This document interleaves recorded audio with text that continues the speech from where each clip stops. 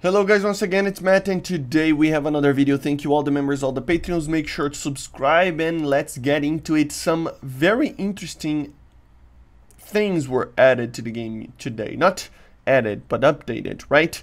So yeah, the previously announced progression changes have been implemented. This is very good, guys. This is very good.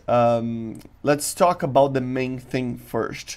Reducing modification research point cost for ENDLINE vehicles. So if you are inside the game, as you see over here, I'm researching the US, for example, over here.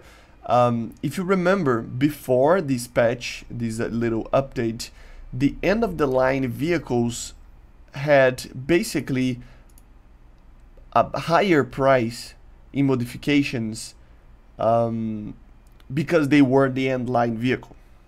And now this doesn't happen anymore. So you can see right here that it is basically the same. So if we go to, for example, Panzer over here, you will see that the points are the same as vehicles that were before. So this is pretty good, guys. This is pretty good. Most of my aircraft are just researched and fully spaded, so I will not be able to show to you guys in an aircraft. But in tanks, you can clearly see, man, that there's a lot of difference over here. 20,000, for example, 15,000. So I think they got decreased. Apparently, this is what they're doing. You will notice, because if you go to other vehicles over here, it is pretty much the same. And before this update, we had basically a larger amount of RP that you needed to get on the modification step. That didn't make any sense, you know. It was just to increase the grind. It really didn't make any sense whatsoever, right? So it is a very good addition, and I'm glad that they did that. I'm really am glad that they did that. So yeah, this is, I think, the first and main thing about it.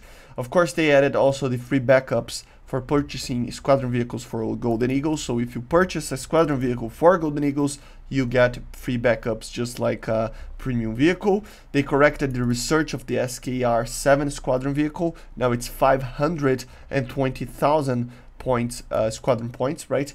And they increased the research multiplier and price of some premium rank 2 vehicles. Nothing too crazy on that, but the modification research on the ENDLINE vehicles has been reduced. So this is amazing. This is really big. A lot of people complain about this, and it didn't make any sense, right? There are some other minor things that we can talk about. For example, the F-111A lost the ability to carry 6 750-pound bombs on the 2 outer pylons on each wing. So yeah, because of a flight manual apparently.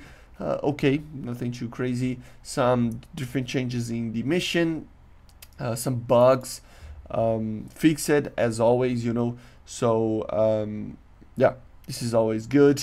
Launching missile caused the seeker lock indicator remain in the heads-up display has been fixed. So small little bugs that were fixed in the basically interface of some of these aircraft. Okay, and then some other fixes in the chances of getting into a night battle when participating in night battle option is enabled has been increased. So yeah, if you noticed, if you try to play a night battle, I probably didn't get one night battle since they added that, like not a single one. And I'm researching tanks a lot in many nations, so yeah, doesn't make much sense, right? So yeah, battle replays, a bug that caused incorrect explosion effects, some other things of 3Ds and stuff like that, visual effects of ATGMs, you know, visible through the entire flight as well. I noticed that sometimes it is kind of weird that the missile is always burning. A bug that caused HQFXAA and FXAA, sorry, anti-aliasing settings not to work has been fixed as well. So many little things that make it for a very good, interesting thing, especially the modifications. Just for heads up, we have a very interesting and good bundle that you can actually buy right now for the Black Friday. So as you see over here, the P61 Black Widow together with the Black Prince, the A43, very good vehicles actually. They're okay to use, pretty good. And of course a new unique title as well are on sale, $23 apparently. So you'd have to check what are the the price for your regional pricing or whatever, because for example in Brazil it's a little bit different, but still it's cheap. It's a very cheap pack. But remember, no Golden Eagles or premium account in this bundle. You can click here and check it out. Okay, I will leave the links in the description. Basically, this is it. Let me know in the comments what you thought about the updates on the modifications and all sorts of updates. And I see you guys on the next one. The patch is around the corner, so keep an eye out on the channel and on the news. And I see you guys on the next one. Bye. Subscribe.